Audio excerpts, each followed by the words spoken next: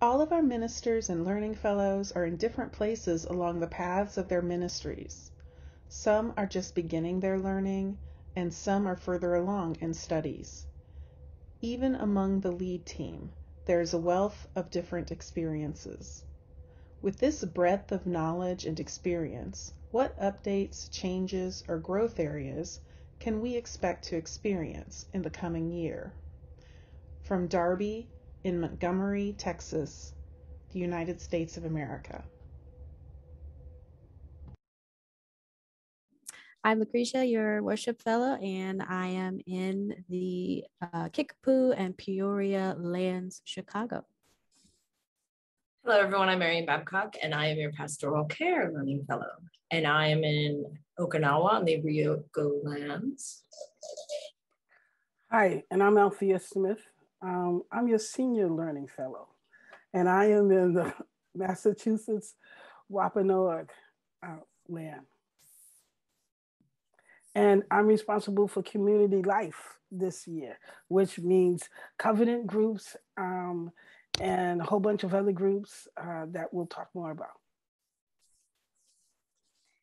I'm super excited to be here, and this is my first question box service ever. I'm new to Unitarian Universalism. I joined my home congregation right before the pandemic started, so like September, December 2020.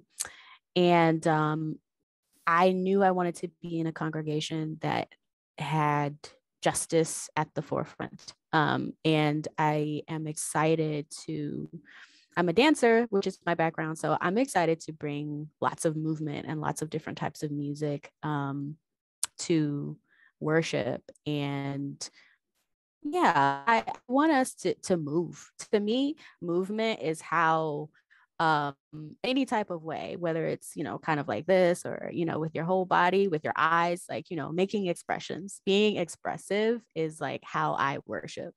And we'll get more into that later.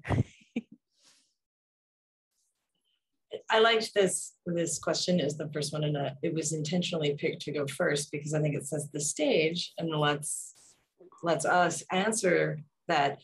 Doing a different service in a different way, perhaps a new way, or just in a unique way, using all of the gifts that everybody brings. This service is an example of how we're answering this question. And I think there's some grace in that. So, Mm-hmm. Mm-hmm. So my response is that this is my second year here.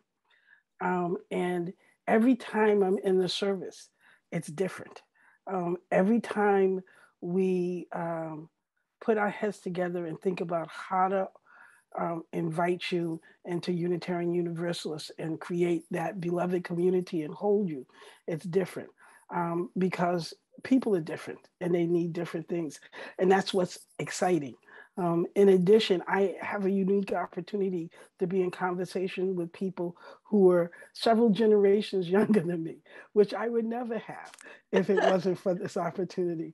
And with that, I learn new things. I have great opportunity, and it's just fun. And I like Lucretia's idea of embodiment.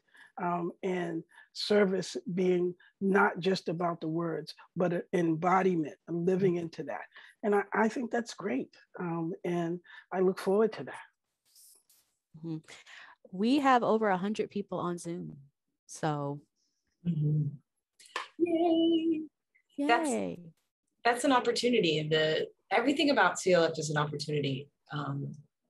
The wealth of experience that was hinted at in the question is just so rich, and that's just on it among the ministry team, and I'm including in the ministry team all staff, because doing this work, even if you're doing admin, that I use air quotes because I think that in its own way is sacred.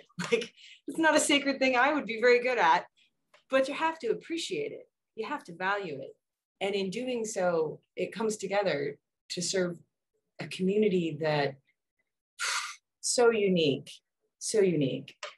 And I think that's, again, I use the word grace and I used it theologically. So we've gone over already. And this is This is, of course we did. this is the problem. We get talking and we start pulling back layers and layers and layers, and we get caught up in the conversation. So let's move on.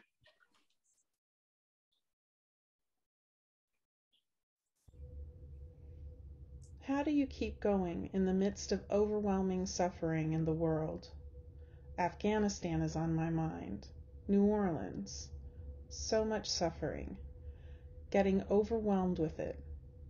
How do we respond without getting sucked into other people's suffering? From Alex in Fairfax, Virginia, United States of America. I'd like, if the group doesn't mind, I'd like to kick off with this one. As somebody who served in Afghanistan, I have a unique perspective on that particular piece of this question.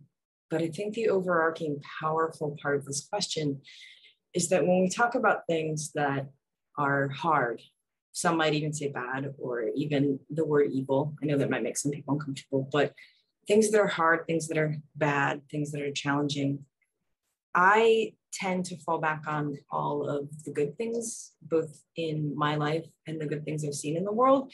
And I use that not as a trite answer, I use that as a realistic answer, that when I am coping, and that's what I'm doing, when I'm coping with things, I turn to the good that I see in the world and I cling to it.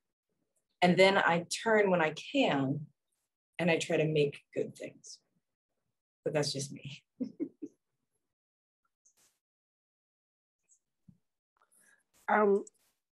So I don't know what sucked in means in this question, because every day as a Black woman in America, I struggle with seeing people suffering. Every day as a mother of a Black son that was murdered, I am dealing with that pain.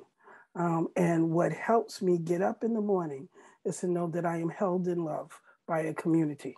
And it really is nurturing. It really does make a difference to know that I am not alone, that there are people who care about me in this community and in other communities that hold me in my pain, and we do it collectively.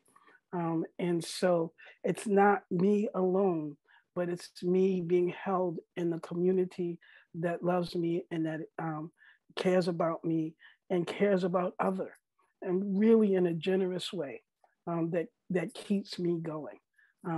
But I have my bad days, and I just say this is a bad day, and I need to get up the next day. I agree. That's why I joined Unitarian Universalism. I knew I was missing something in terms of a community that would hold me during all these terrible things happening around the world and in my own life. And I felt like that's a place to ask questions, hence this question box service, and also a place to explore, to be sad and happy all at the same time, and make space for both of those.